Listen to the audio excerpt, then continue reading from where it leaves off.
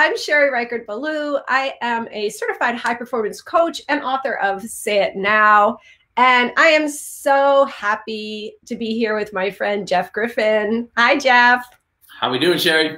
Good. Hey, we made a little agreement that you were going to do your little introduction because I loved what you said. Absolutely. Sherry was asking, she's like, how do you want me to introduce you? I'm like, are you a motivational speaker? I'm like, Sherry, I am the best unknown speaker you have never heard of yet. And I also told her too, I'm like, a lot of people are like, hey, so Griff, are you a motivational speaker? And I'm like, you know what? Honestly, people might call me a motivational speaker, but I like to think of myself as a transformational speaker. I like to believe that I have a transformational message, life-altering experience. I love it, Jeff. I love it.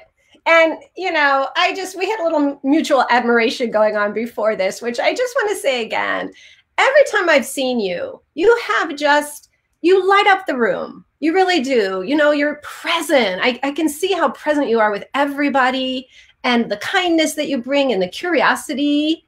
Can you tell us, like, let's just start with a tiny bit of your story. I know we could go on for hours, but let's hear some of your story. Absolutely. Thanks, Sherry. And what's interesting is what your audience and people can't see right now is that I'm in a wheelchair. I wasn't always in a wheelchair. And I'm going to share a little bit about that as well. And so when I come out on stage, I roll out on stage, and I like to address the elephant, just to make sure that everyone feels comfortable. I get out there, I address the elephant. I'm like, hey, let's just address the elephant about how good looking I am. And I am completely joking at that because I'm just an under-ordinary guy. I'm not an extraordinary guy. I'm an under-ordinary guy that hopes to make an impact on somebody's life. And so, yes, I am in a wheelchair, and so absolutely. And so people are like, it's not just the wheels, I guess, that people see, but I always like to say that we all look the same in the wheelchair, right? Everyone in a wheelchair looks the same. But what I've learned is I wasn't always a happy guy. I wasn't a person that liked to smile.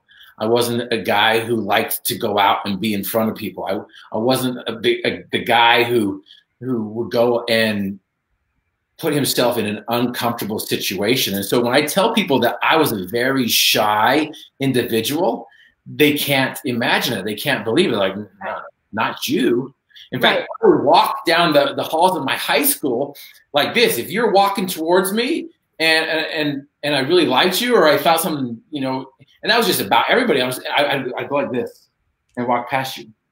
Jeff. Yeah. I know. It's so interesting, isn't it? Yeah.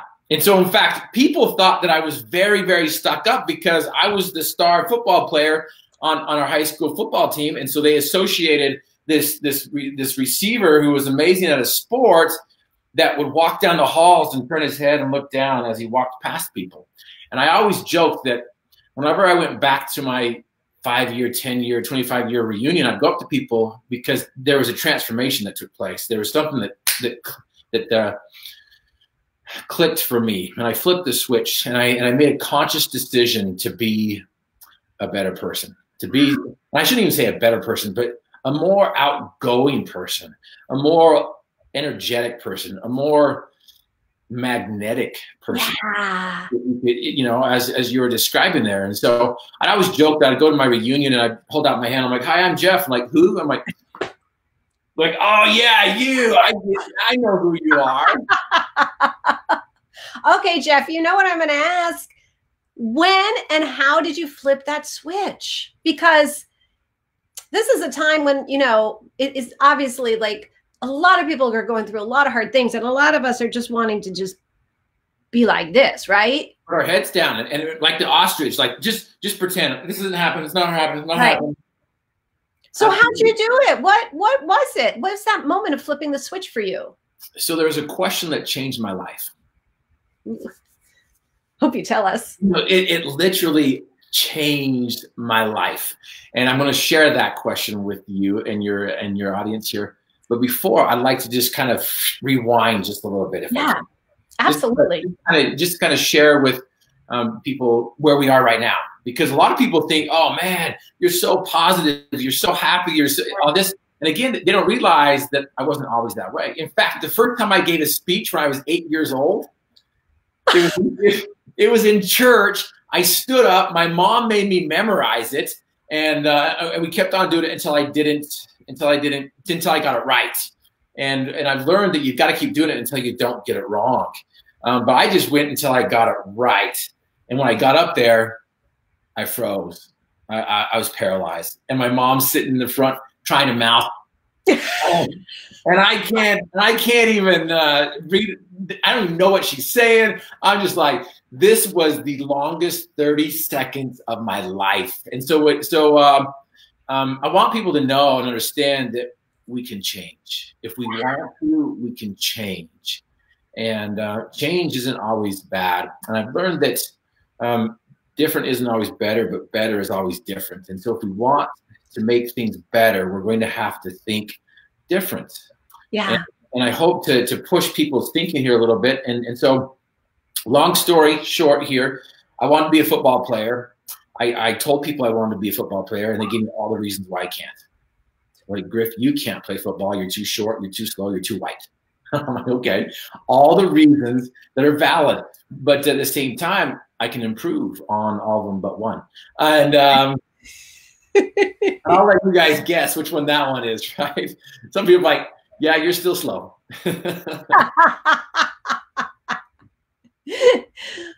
And so I'm like, so this word I can't, if there's anything that I can share in the small amount of time that we have with each other, is to eliminate that word from our vocabulary.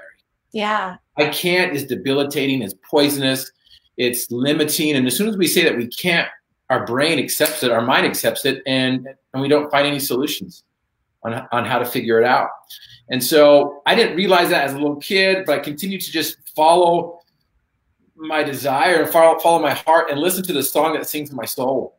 I play football, and after my senior year, I came home and there was a letter from the legendary Hall of Fame coach Lil Edwards inviting me, the short, slow, white guy, to come play for his school. And I got to experience what it would be like to play college football. I tasted the sweetness of success and played 2 downs. And, oh, there you go. You frozen me for a second, but here you are back. Are we good? Because yeah, we're good. I didn't want to lose that though. I just want to pause. Yeah. Go okay. ahead. Yeah. So you tasted it. Yes. So I tasted it, tasted the sweetness of success, and went home during the summertime because they don't pay enough money to play football in college. And I was like, well, what can I do to earn enough money so I can focus on college and focus on football? So I decided to start my own business as a painter, not pictures, but buildings. And I'm from northern Utah, and I got a phone call from Napoleon Dynamite Country up there in Preston, Idaho, inviting me to come up there and do a bid on her barn. Got the job. 3 days later, and $3,000 richer, I'd have enough money to go back to school and focus on my dream.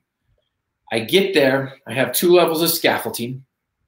I have a 30-foot ladder on top of that, leaning up against the barn, and I start up the ladder. And halfway up the ladder, I yelled up down to my buddy. I'm like, Doug, we can relate this to life, step by step, precept upon precept. And he's like, shut up, Griff, stop preaching to me. And I'm like, okay, sorry, time out.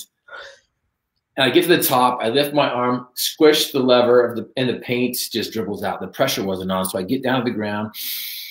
My buddy's able to breathe for the first time. I go adjust the sprayer. I get back up on the scaffolding, lift the ladder 1 notch higher, and I go back up the ladder.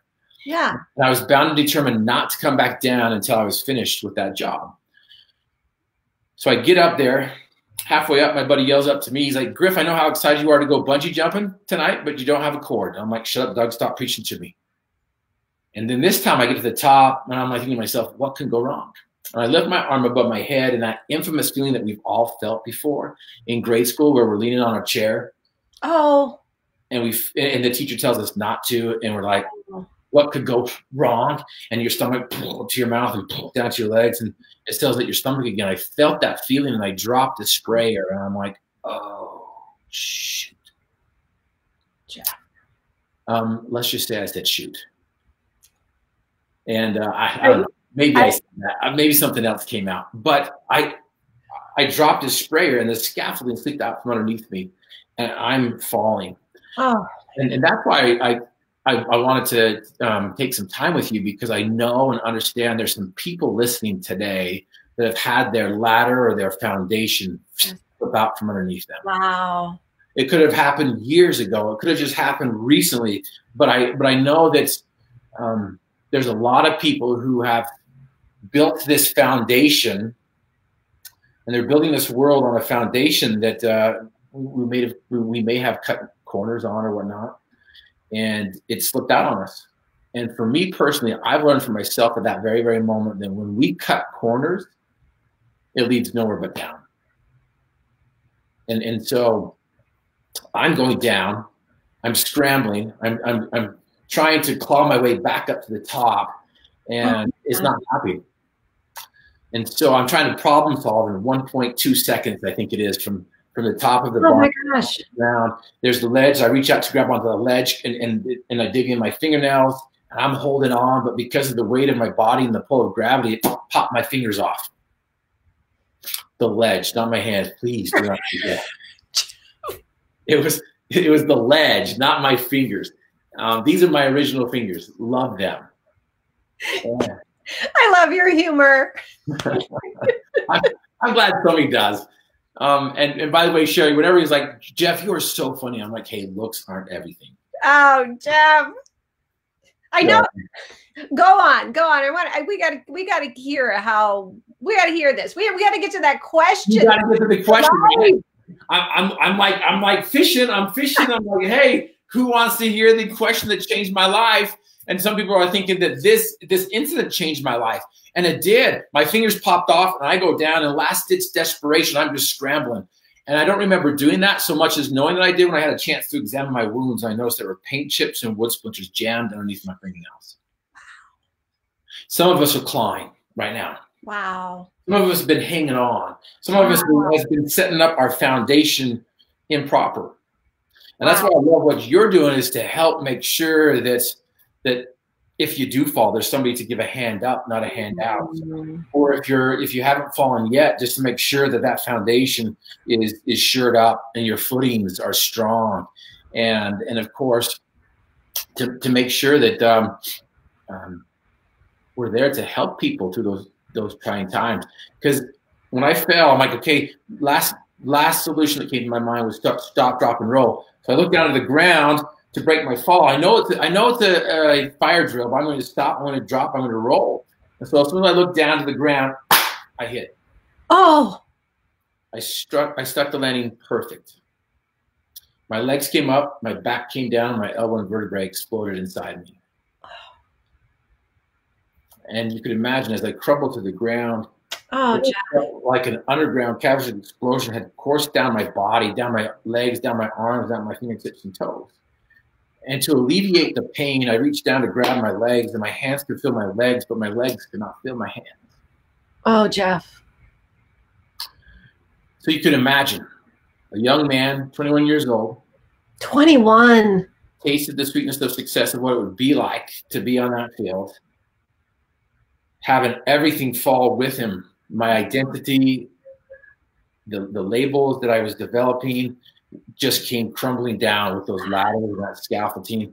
And I fell 40 feet, stuck the landing, broke my back, changed my life instantly.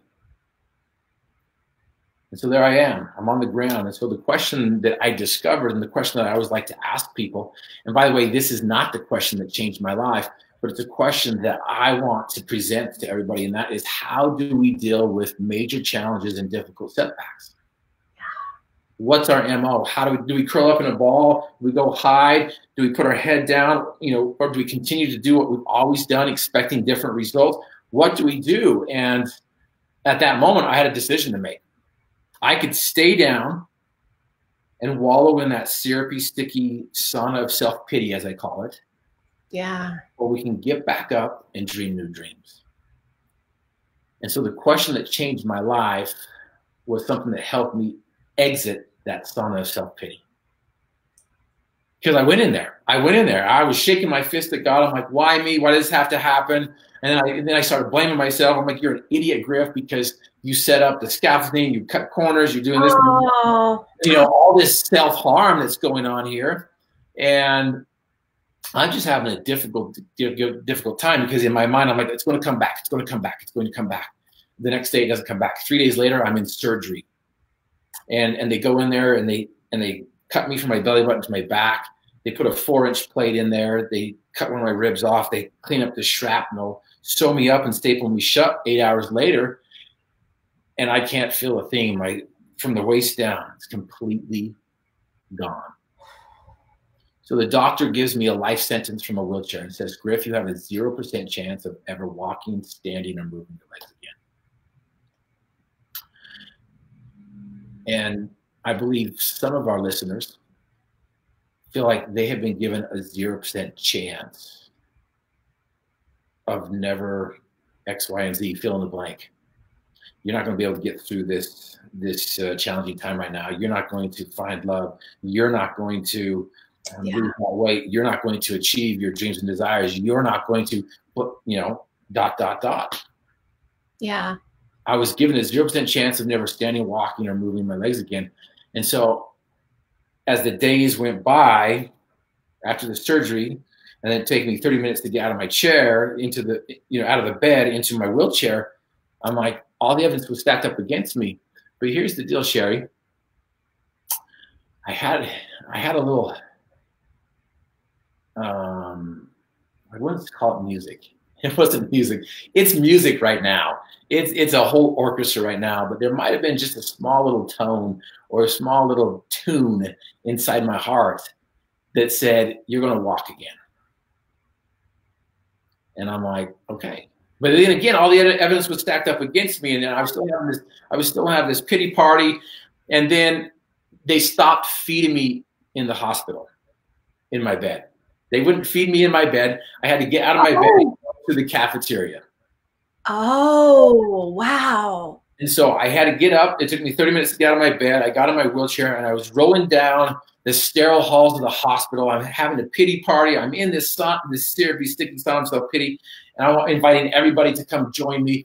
And I'm crying as I'm rolling down towards the cafeteria. I don't want to be around anybody. I want to be left alone. I get my food, and I'm going down, and I want to be as far away from people as I possibly can. So I pick the furthest place I could possibly go in the cafeteria, place my food down. I'm flavoring my food with my tears, and all of a sudden this tray plops down in front of me. I'm about to look up and tell this guy to go somewhere with some colorful language that I won't use right now. And I look at him and he looks at me, and we have that experience that a lot of girls do where they glance at each other in 2 seconds and they have a 20-minute conversation. Yes. I have seen that before. I don't know what's been said, but I've seen it. I'm like, that you guys just said something. Well, I experienced it with this guy. He and I looked at each other. We had this conversation, this quick conversation. And then he broke the silence. He broke the stare with the question that changed my life. Oh. And this is the question. He looks at me. I look at him. And he's like, why are you crying, dude? I'm like, what? He's like, why are you crying, dude? And I realized what he was asking me in his slurred speech. This man was a prisoner at the Utah prison at the point of the mountain.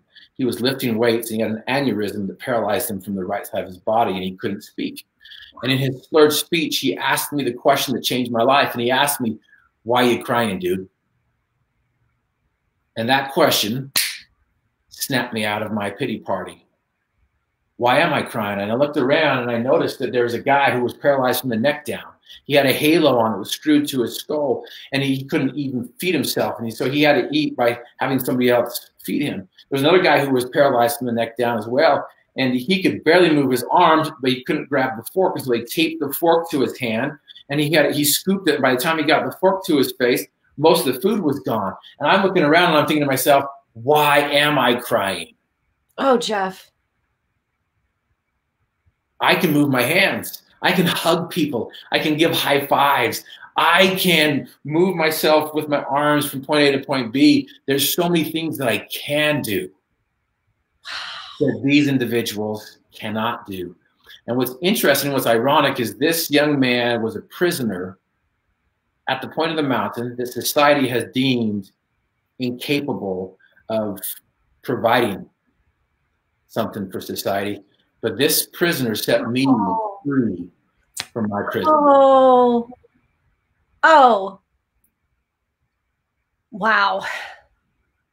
Yeah. So why are we crying? Jeff. Why are we crying? Oh my goodness. I'm crying. You can't see, but that did really, I mean, tears in my eyes for the beauty. I mean, this is so beautiful. Thank you. It's beautiful. It's beautiful, the whole journey that you've been on, and it's beautiful that you're here with your smile and your energy. And I mean, you can't see yourself, but the light is hitting your face. So you're kind of like haloed radiant right now. There you go. So beautiful. And I don't know if you can see, but Nancy and Jeanette and Irina are here talking and saying hi. And I love Nancy said heart tune. She echoed that you had said about that little tiny tune. Yeah. Wow. It was just a note that's turned into an orchestra. And so from that point forward, Sherry, I've never gone back to that song of self-pity. It's been 20 plus years since I've been in a chair. I've been in a chair longer than I have out of a chair. Wow. And my dream of walking again has grown and has expanded, and it gets louder and louder. And in fact, I told the doctor that I was going to walk again. In fact, my dream and desire was to walk out of the hospital. And I told the doctor, he's like, Griff, it's impossible. You can't do it. And he gave me all the reasons, and he showed me the scars, and all the evidence was there. I couldn't feel my legs. I couldn't move. I couldn't do anything. But I had a different opinion. I had a different song that sang to my soul. And so I just kept on every day focusing on what I could do instead of what I couldn't do. And what I could do, Sherry, is I could go out to the front of the hospital, let the sun just shine on me. I could read my Calvin and Hobbes cartoon book. And I could do my exercises in my mind. And in fact, I sat out there and envisioned myself doing leg extensions and squats and leg curls. And I envisioned myself walking down the street. And I would do that. And I was doing it so much in my mind that I was physically sweating. And people were looking at me like, this guy escaped from the mental ward. And I've been called delusional several times. It's like, Griff, your dream is delusional. And I'm like, okay, but I have a dream, and I'm chasing after it, and it just keeps me going, and I keep on focusing on what I can do instead of what I can't do, and I have lived an abundant life. I love where I've been, I love where I've gone, and I love where I'm going, and I'm just so excited. I may be physically paralyzed, Sherry, but I think most of us, if not all of us, are paralyzed from the demons of doubt, fear, and complacency. Oh, yes. Wow. There's so many things going through my mind. First of all, I just want to offer some huge appreciation to that 21-year-old kid, right? I mean, you're still a kid at that age. Yeah. Like when you tell that story, don't you just I'm just like, wow, he found such a depth of what a depth of self-love, a depth of, you could tell me more, but I'm just struck by what he found in himself to move forward like that. Yeah. And here's what I've learned. I am grateful to be in a wheelchair. I am grateful to be in a wheelchair, dissatisfied, but grateful. And it's taken me everywhere. I wanted to play on the big stage on the college level, and my wheelchair has taken me to the world stage. I've been to the Paralympics. I played in the Athens Paralympics. That's my jersey behind me. Oh, is that what it's from? Yes. Yeah. Mm-hmm. Say more. Where has it taken you? Where has that wheelchair taken you? Oh, the wheelchair has taken me everywhere. And I've developed a peer-to-peer leadership workshop that I've been on a humanitarian committee for the last 10 years. We deliver wheelchairs, 300 wheelchairs per project. We did 49 projects. That's what I just do on the side. But they wanted me to create a project, this program that would help the people that were coming out of the shadows of society. And so we gave them some tools, and our first one was in Kathmandu, Nepal. And so that was where we first started, and that's where I got the inspiration from the title of my book and the picture of my book of Mount Everest. And so we went in there, we did it. It's a 4-day program. We've been to Nepal, we've been to Serbia, we've been to Mongolia, we've been to Sri Lanka, we've been to the DR twice, we're going to go to Peru and the Philippines. And the United Nations has just recognized that program, and just a few years ago. And so it's taken me everywhere. Ah, Jeff, I'm just seeing, do you see Amy's, yeah. I love it. Go you, awesome you. Go you, awesome you. Oh. Yeah. In fact, Amy would like this. I just picked up yoga. I'm like, I'm going to focus on what I can do, and instead of not focusing on what I can't do. I'm always trying to push myself. And so I'm like, I want to do yoga. I want to try it. And so I'm going through the downward dog motions, and then they tell you to come up and stand up. I'm like, okay, I'll go up as far as I can, and then I collapse on the ground. And then I'm like, all right, I'll just do whatever I can do. And I am loving it. I'm like in day 8 of this 30-day yoga program. And so, Amy, thank you for all you do.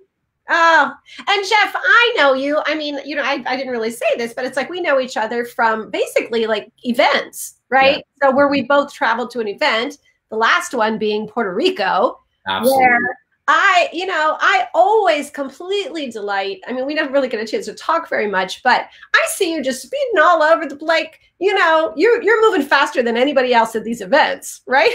I'm like, get out of my way. Right? On the beach, off the beach, it doesn't matter, you know. And I want to come back. I want to come back because I love this. And I could just talk to you all day long if we could. But let's come back to where we are in this moment in time.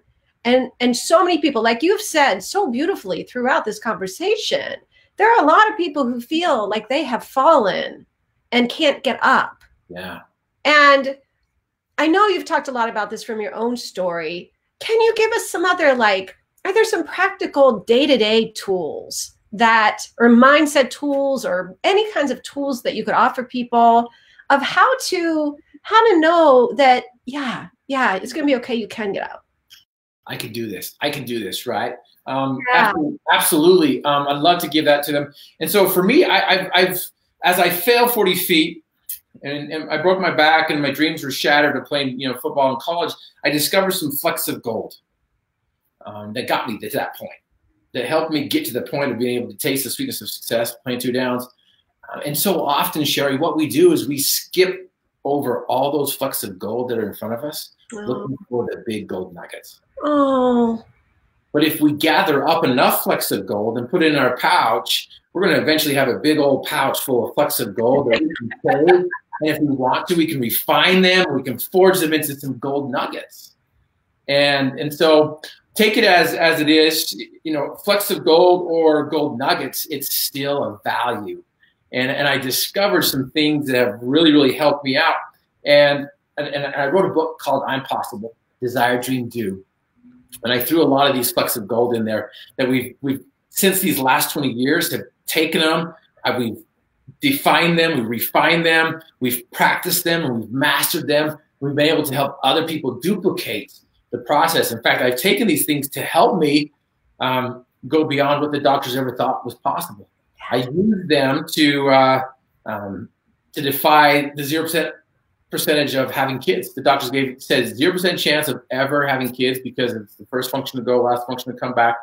We have 4, my wife and I, 4 beautiful. Oh, Jeff.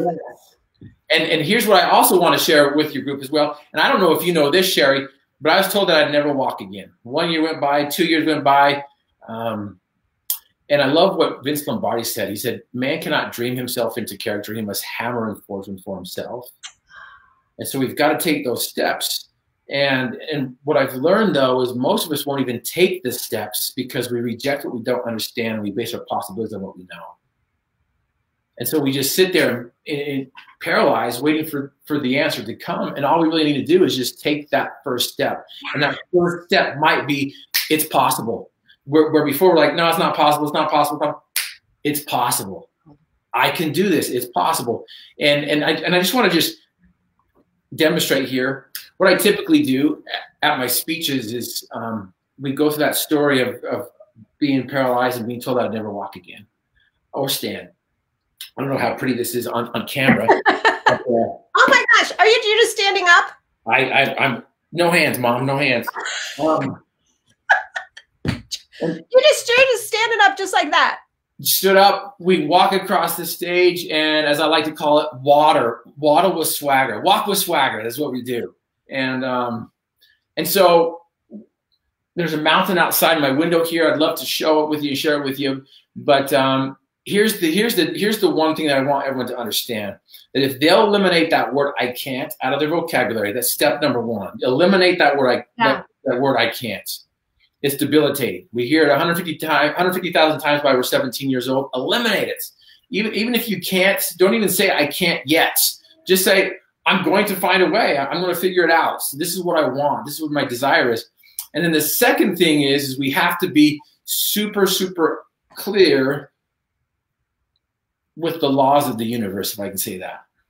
So many people don't know what they want, that they don't even get it. And so what we have to do is we have to be crystal clear on what we want. And I believe that success is a three-part series. You got to know what you want, you got to finish what you start, and you got to celebrate the process. And if the process is just, hey, I believe now, celebrate. Absolutely. I once didn't believe, now I do believe. And now I'm going to figure out a way to get those results. Because how many times, Sherry, have you worked with somebody that knows what to do, but they don't do what they know? Yeah. And there's that gap. And some people don't even know what to do. And we have some beautiful things that can help us figure out what it is that we want. I call it dream weaving. We have some other tools that help us finish what we start. You are one of those great people that helps people. You're that guide by their side. Instead of the sage on the stage, you're that guide by their side. And you're doing some amazing things. And so we know how to do it. It's just now we just need to invest in the proper path and understand that the journey of a lifetime begins with one step. And it's going to take longer than we think it is, or maybe shorter than we think it is. We just need to understand those universal laws. And once we understand them, then we can have some, at least perspective. I've got perspective, okay? I was told I'd never walk or stand again. It's been 20 plus years. If it's another 20 years before I run, that's fine.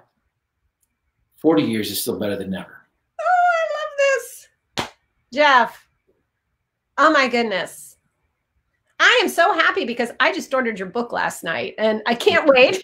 Oh my goodness. But I want to say, I know we have to go in a few minutes, but I want to go back to what I also loved, because I don't know about like how important that is. Because when you talked about picking up those flecks of gold, I call them pinpricks of light, because I love them. Whatever, when I was suicidal, that was my story. I saw a tiny little pinprick of light and held on to that. And I really wanted to underscore that it's like, especially right now, like you just said, like maybe what it is maybe somebody's just heard you. Maybe they're watching this replay and they have that little tiny pinprick of light or a little bit of gold that they feel around, like, yeah, something's possible. Yeah. Just like you said, to, pause and really celebrate. That's movement, right? It's huge. That is huge, right? Huge. It is huge. Where once you saw no light and you see a flicker of light, I don't know if you've ever been, as you mentioned, I want to take my wife on my wife and family on this. It's called the Hiawatha Trail up in northern United States. It's a 15-mile train track that they put into a bike trail, and you go through tunnels that you have to have headlamps on, and if you turn off your headlamp, you can't see a thing, and it's just and the darkness just starts to weigh on you. And then, because I want to take my kids there and just kind of have that, make that connection that there's some people who are going through life in that tunnel of darkness. And then as soon as you see that flicker of light, you're like, okay, I'll keep on going. I'll keep on going. I'll keep on going. I'll keep on going. And so if we can just focus on what we can do instead of focusing on what we can't do, I'm telling you right now, that has just, I've been able to just shirk those shackles of chains off my back and just like, you know what, I'm going to just continue to focus on what I can do. And what I can do is I can wake up in the morning and I can smile, because a smile is a curved line that sets things straight. And that's what we need. Sometimes that's all we need is just a smile. And I used to hate my smile. And I used to smile like, did not like it at all. Did not like it at all. And so, but you know what? I love it now, because it's just part of me. It's just part of me, and take it or leave it. This is who I am. I'll take it. I'll take a smile every day. Awesome. I want to say hi to Michael, who stopped by. Hi, Michael, if you're still here. It's good to see him. Michael and his wife are some great, great people. I know. Yeah, give them a hug for us. They Absolutely. are, right? Talk about like good-hearted people. Yeah. Jeff, this is amazing. I really am. I'm so grateful to you for taking the time to do this, to be here, you know, to chat. And I really want people to just take away, if anything, just that one piece that you said, right? Like focus on what you can do.